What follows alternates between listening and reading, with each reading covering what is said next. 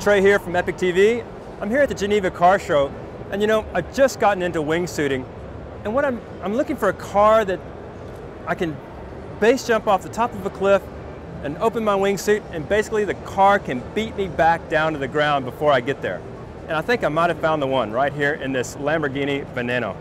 Now, as everybody knows, the Veneno is based on the old Lamborghini Aventador.